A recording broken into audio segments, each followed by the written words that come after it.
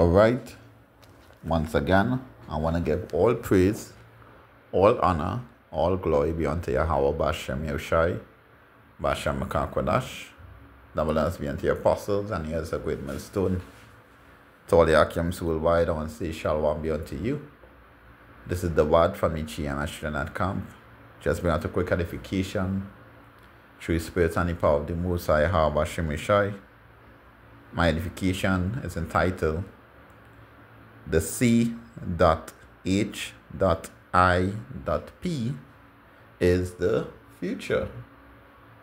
And we're going to go into it as what Esau is saying, what the future is going to be.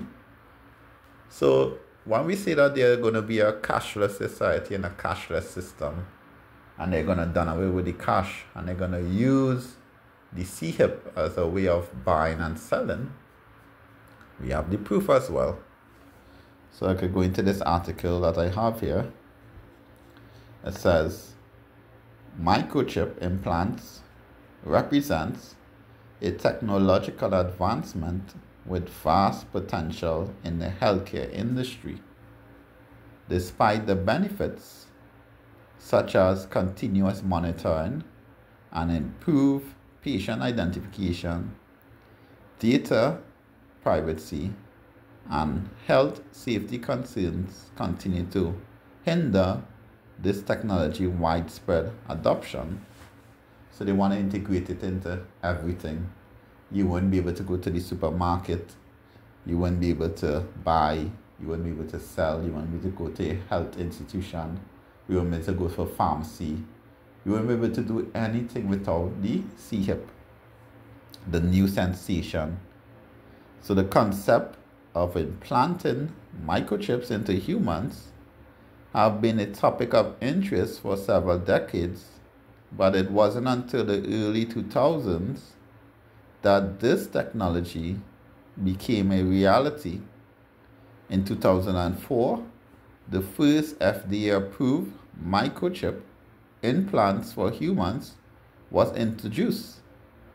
While the current count of approximately 10,000 people worldwide with implanted microchips may seem relatively small, there are indications that the technology is on its path to widespread adoption, which means worldwide adoption. You can't buy or sell without it. And this man is the devil. This is particularly evident in countries like Sweden, with approximately 3,000 Swedes have chosen to have rice-sized microchips implanted beneath the skin between their thumbs and index finger. Operating a radio frequency ID RFID technology, these chips can store personal information, credit card numbers, and medical records. So this is the future of Esau. And it just goes back to fulfill prophecy overall, And we go into Revelation chapter 13 and verse 15. Says, and he had power to give life unto the image and of the beast, that the image of the beast should both speak and cause that as many as would not worship the image of the beast should be killed. Yeah, so if you don't accept the C.H.I.P in the future, you are going to be put to death, because they're going to put laws in place.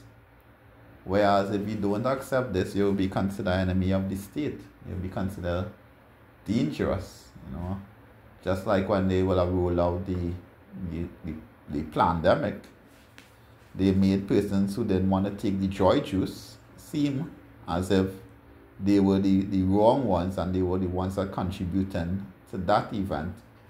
And then you can see they're pulling it back now, and everyone is in panic, because persons basically dropping with heart issues, and it has been proven.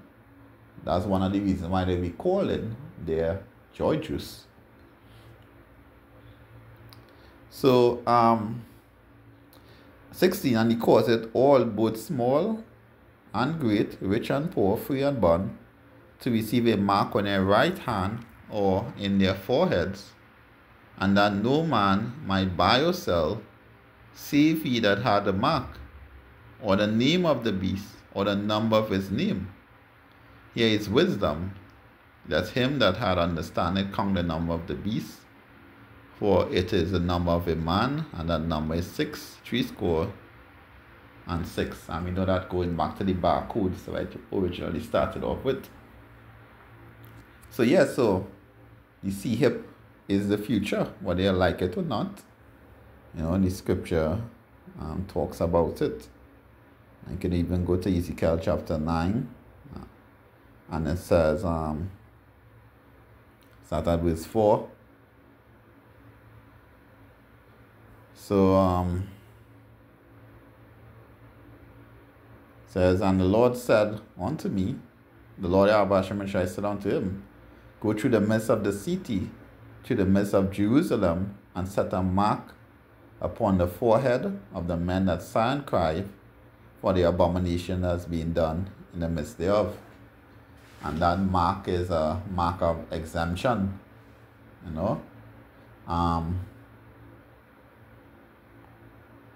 it's a mark that's going to be upon the elect. But when that time come about of destruction of the great city, you're going to be exempted. In Jacob's trouble, you're going to be exempted in a lot of things, And verse 5, to the others, he said, in my hearing, go ye through the midst of the city, and smite, let not your eyes spare, neither have ye pity. And that other mark that would be upon you people is what we call charagma.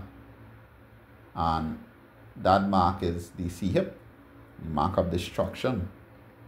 But we know that our people, Negroes, Latinos, and Native, mainly makes up the house of Israel.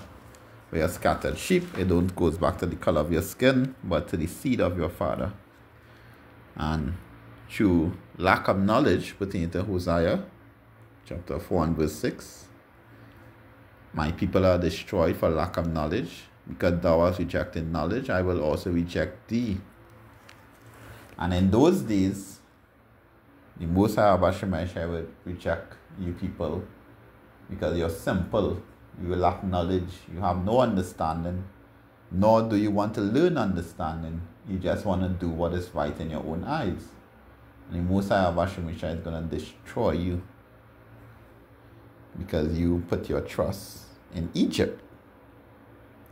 But the scriptures say that, Isaiah chapter 1:31 and verse 1, woe to them that go down to Egypt for help, and stay on horses, and trust in chariots, because they are many, and in horsemen, because they are very strong. But they look not unto the Holy One of Israel, neither seek the Lord Yahweh.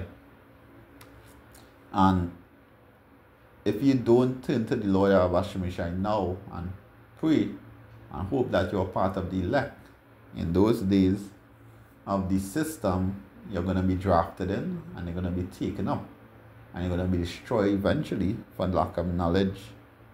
So it was based on the article I just read before, the C.H.I.P is the future. With that, I'm going to give all praise, all honor and glory be unto the Most High Abashimishai. I hope this was edifying, built up. Double honors be unto your apostles and heirs of great millstone. To all the Akiams worldwide, I want to say Shalom be unto you. This is the word from the GMS Sri Lanka camp, saying Shalom. Stay strong, Akiam. Shalom.